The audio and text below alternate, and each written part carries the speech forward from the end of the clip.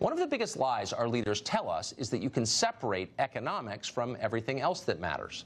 Economics is a topic for public debate. Family and faith and culture, meanwhile, those are personal matters.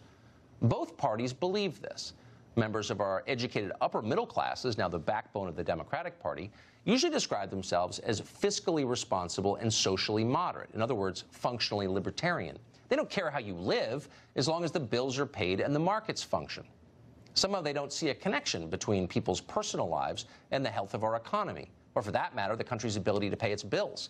As far as they're concerned, these are two totally separate categories. Social conservatives, meanwhile, come to the debate from the opposite perspective, and yet reach a strikingly similar conclusion. The real problem, you'll hear them say, is that the American family is collapsing. Nothing can be fixed before we fix that. Yet, like the libertarians they claim to oppose, many social conservatives also consider markets sacrosanct. The idea that families are being crushed by market forces never seems to occur to them. They refuse to consider it. Questioning markets feels like apostasy. Both sides in this miss the obvious point. Culture and economics are inseparably intertwined. Certain economic systems allow families to thrive. Thriving families make market economies possible. You cannot separate the two. It used to be possible to deny this, but it's not anymore. The evidence is now overwhelming. How do we know? Consider the inner cities. 30 years ago, conservatives looked at Detroit and Newark and many other places, and they were horrified by what they saw. Conventional families had all but disappeared in poor neighborhoods. The majority of children were born out of wedlock. Single mothers were the rule. Crime and drugs and disorder became universal. What caused this nightmare? Well, liberals didn't even want to acknowledge the question. They were benefiting from the disaster in the form of reliable votes. Conservatives, though, had an explanation for inner-city dysfunction, and it made sense. Big government. Decades of badly designed social programs had driven fathers from the home and created what conservatives called a culture of poverty that trapped people in generational decline. Well, there was truth in this, but it wasn't the whole story. How do we know? Well, because virtually the same thing has happened decades later to an entirely different population. In many ways, rural America now looks a lot like Detroit.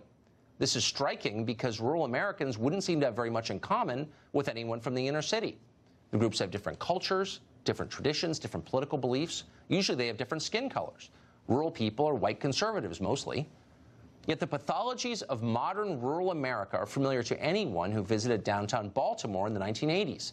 Stunning out-of-wedlock birth rates, high male unemployment, a terrifying drug epidemic. Two different worlds, similar outcomes. How did this happen? Well, you'd think our ruling class would be deeply interested in knowing the answer, but mostly they're not. They don't have to be interested. It's easier to import foreign labor to take the place of native-born Americans who are slipping behind. But Republicans now represent rural voters. They ought to be interested. And here's a big part of the answer. Male wages declined. Manufacturing, a male-dominated industry, all but disappeared over the course of a generation. All that remained in many places were the schools and the hospitals, and both of them are traditional employers of women. In many areas, women suddenly made more than men. Now, before you applaud that as a victory for feminism, consider some of the effects. Study after study has shown that when men make less than women, women generally don't want to marry them. Now, maybe they should want to marry them, but they don't. Over big populations, this causes a drop in marriage, a spike in out-of-wedlock births, and all the familiar disasters that inevitably follow. More drug and alcohol abuse, higher incarceration rates, fewer families formed in the next generation. This is not speculation. It's not propaganda from the evangelicals. It's social science. We know it's true. Rich people know it best of all. That's why they get married before they have kids. That model works. But increasingly, marriage is a luxury only the affluent in America can afford.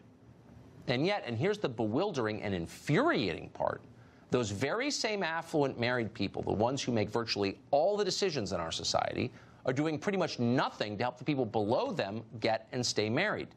Rich people are happy to fight malaria in Congo, but working to raise men's wages in Dayton or Detroit, that's crazy. This is negligence on a massive scale. Both parties ignore the crisis in marriage. Our mindless cultural leaders act like it's still 1961. And the biggest problem American families face is that sexism is preventing millions of housewives from becoming investment bankers or Facebook executives. For our ruling class, more investment banking is almost always the answer. They teach us it's more virtuous to devote your life to some soulless corporation than it is to raise your own kids. Sheryl Sandberg of Facebook wrote an entire book about this. Sandberg explained that our first duty is to shareholders above our own children. No surprise there. Sandberg herself is one of America's biggest shareholders. Propaganda like this has made her rich. What's remarkable is how the rest of us responded to it. We didn't question why Sandberg was saying this. We didn't laugh in her face at the pure absurdity of it. Our corporate media celebrated Sheryl Sandberg as the leader of a liberation movement. Her book became a bestseller, Lean In, as if putting a corporation first is empowerment. It is not. It is bondage. And Republicans should say so.